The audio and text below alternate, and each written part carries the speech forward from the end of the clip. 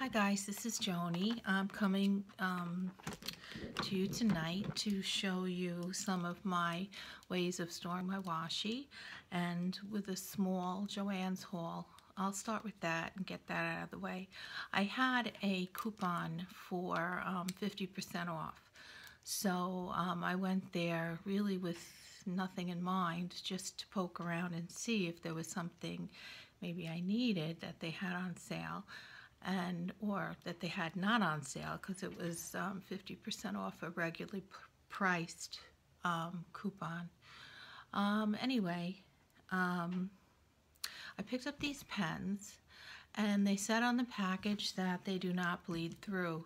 So I picked these up, but they were kind of pricey. They were $9.99 for 3 of them, but they're very, very fine tipped. They're made by a company called Micron, and they come in 05, 01, and 03. And I had learned of these pens from somebody I watched on YouTube, and that's what the pen looks like. And they came 3 in a pack, so I got these for $4.99. So I was happy about that.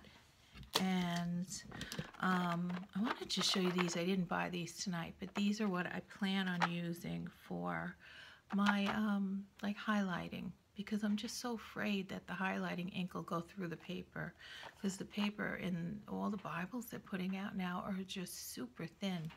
So this is what it looks like. It says smooth crayons. Now I got these at Five Below.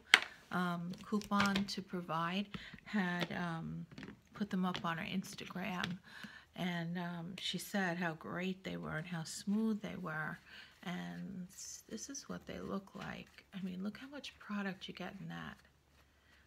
That's a lot. At the time I had bought 2 of them, and they come in all the different colors. And there's 1, 2, 3, 4, 5, 6, 7, 8, 9, 10. There's 12 colors, and I had bought 2 of them back then. So these are only $5. I know they're selling for something like $14.99 in Michael's, so that was a good buy. So I'll use those to highlight, and when you draw with them you can smudge them, but I don't think they'll smudge unless you're trying to smudge them. So I'm hoping they won't like smudge onto the paper that lays on top of it. Hopefully. I'm new to this, so I'm sure I'm going to run into some mishaps and mistakes. But I had purchased these at the $1.50 bin that's by the register. They kind of have their own little $1.50 bin at Joann's, but it's not as big as the one at Michael's. But they had a couple of things. They have some stickers, and they usually have some pens or pencils. I haven't seen these in forever. They're the push-up pencils. If you can see, oh, there you can. If you see this, when that lead is done, you pull it off, and then you stick it in the bottom, and then it pushes up another piece of lead, and it has pieces of lead like the whole length of the pencil. So I thought my grandkids would get a kick out of it with Valentine's Day coming up, because they have hearts on them, and red stripes, and so XOs. So I'm giving them each a few of these, with some other things for Valentine's Day. I also got these 2 holographic pieces of paper, pretty wrinkled. I mean, it was really picked through there today, but you get what you can get. These were only, I think they were originally, no, I think they were 69 cents. But what I discovered when I got home is it's a giant sticker sheet. It's not a piece of paper, so I hope they're easy to work with when I cut them, and I know for sure they'll stick because it's a giant sticker sheet. So I got 2 of those, and I got this piece of paper, and I couldn't pass it up. They had a sale, 12 pieces of paper for $2. So this one was 79 cents. And I just got this one sheet. I have matching stickers that will go with this for a layout in the springtime. And purple's my favorite color, and this is my favorite flower, the hydrangea. So I was happy to see this. And that was all that I got there.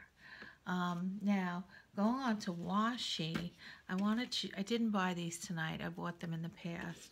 Look at these beautiful washi. They still sell them there at Joanne's. I love these. The edges are scalloped, and it's, you know, like one of those, you have to peel the piece of paper. It has a backing, but there's that, and there's that. And I have to re-roll this one up. You get a lot of product on it.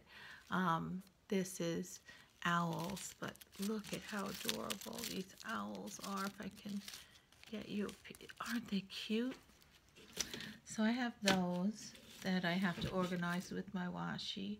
And so this was my first ever washi storage. I picked it up at Ambets. It's a thrift store. I really didn't know what it was for, but when I saw it, I thought, I think I can store some washi in this. And you see it back here. I mean, it's got a lot of wasted space, if you ask me. But I can put my taller washi in there, like the fabric ones. I put those in there, and I kind of put them side by side. But I was so excited when I filled this completely up, and I had no idea where I was going with washi, because then it continued from there. The second thing that I got for storing washi was, I had watched a video that Coupon to Provide had done about her washi collection, and she had made a washi holder out of a shoebox, and she made these inserts here with paper towel holders, and this was like some kind of a little shelf that hung on a wall, because you can see the shelving there. So I made the you know, the paper towel holder thing here, and I cut it and I covered it with that oh, what do you call it, you know, that big roll of tape. It'll come to me. But anyway, yeah, and that also holds some of the larger washi tape. So then that was the second thing to become full. So then the third thing to become full was this one. I bought the crate stack that they sell. These are normally, I think they're $24.99, but I got this one 50 off for, and these hold about 25, 60, 80.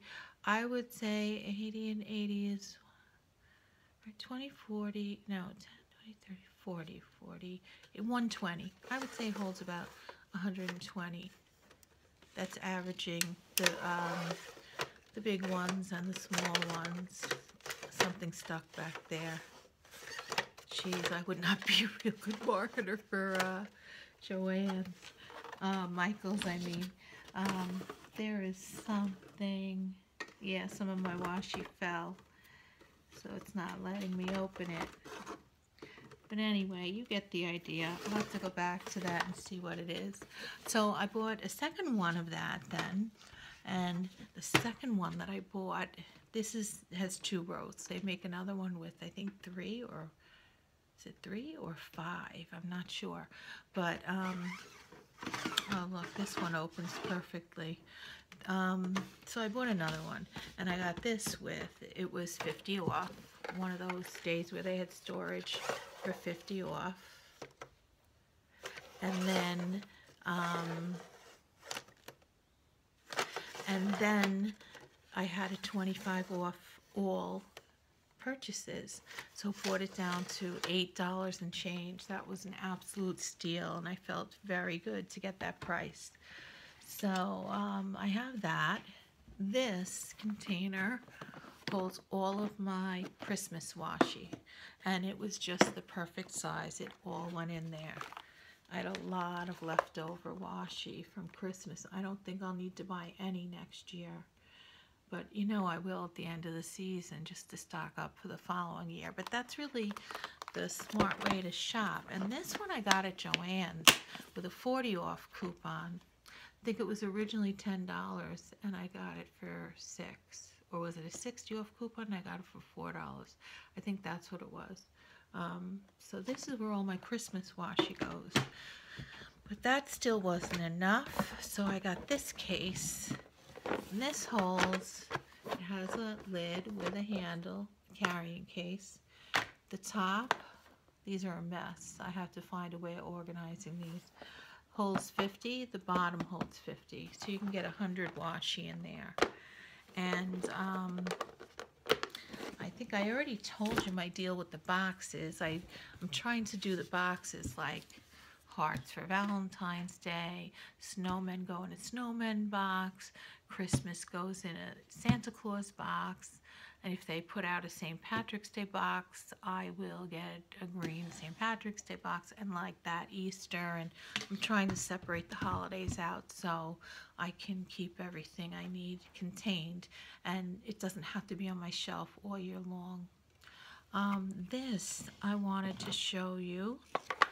Now, I got this at a thrift store for $1.98. I think at one time that this was used to store cassette tapes. And my stamps fit in there perfectly. So this is what I'm using to store my stamp pads in. Because they say that you should store your stamp pads flat. So like not on its side, because then you will kind of redistribute the ink to one side. So to stamp evenly, you should store your stamp pads flat. So that's what I had this for, and I have more ink than this. I just have to uncover them in my my room as I go through piles of things that I have stacked up and ready to be organized. But I might have this much ink, so I have lots of room to grow with this. But I loved this idea, and it was exactly what I had in mind when I saw it. It's, you know, you just have to be careful. I'm probably gonna adhere it to the wall somehow, like the wall that it's standing behind, because when it tips, all the ink goes flying. So that was my storage ideas and my Joanne haul, and I hope that I was able to give you guys some ideas, because I get a tremendous amount of ideas from you guys. If you're already a subscriber, thank you for returning again, and if you're new, please come again, comment and subscribe. We would love to see you again. And I will be visiting you too and subscribing to you, and we could be YouTube buddies. So that's it for tonight. Thank you. Good night.